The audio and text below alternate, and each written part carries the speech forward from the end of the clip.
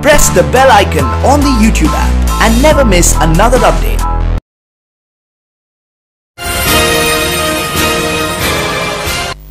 नौसेना के कोच्चि स्थित स्टेशन आईएनएस गरुड़ में गुरुवार को हुए एक दर्दनाक हादसे में राजस्थान के अजीत सिंह की मौत हो गई। अजीत सिंह के साथ ही उनके एक और साथी हरियाणा निवासी नवीन की भी दुखद मौत हो गई। नौसेना के अनुसार दोनों नाविकों की मौत यहां एक हैंगर का दरवाजा गिरने से हुई। मारे गए नाविक नवीन और अजीत सिंह दोनों ही एविएशन इलेक्ट्रिकल ब्रांच में तैनात थे। नौसेना के अधिकारियों के अनुसार आईएनएस गरुड़ में नौसेना का एयर स्क्वाड्रन 222 है और इसमें विमान तथा हेलीकॉप्टर खड़ा करने के लिए हैंगर बने हैं।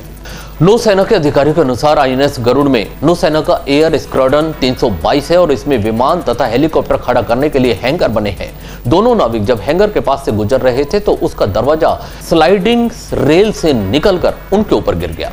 दोनों नौसैनिकों को गंभीर हालत में नौसेना के अस्पताल संजीवनी ले जाया गया, जहां डॉक्टरों ने उन्हें बचाने के अथक प्रयास किए, लेकिन इसके बावजूद उन्होंने दम तोड़ दिया।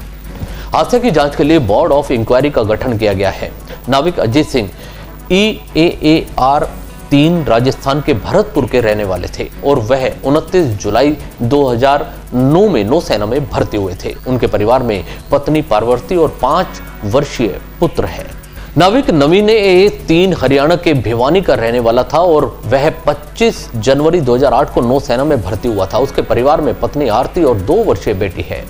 भरतपुर निवासी अजीत सिंह की इस दर्दनाक हादसे में हुई मौत पर मुख्यमंत्री अशोक गहलोत ने भी दुख जताया है। सीएम गहलोत ने ट्वीट में जारी कर शोक संदेश में लिखा है, यह बहुत ही दुखद और दुर्भाग्यपूर्ण है कि कोच्चि में दक्षिणी नौसेना कमान के बेस पर एक हेलीकॉप्टर हैंगर का दरवाजा गिरने से भरतपुर के अजीत सिंह सहित 2 नौसेना कर्मियों की जान चली गई।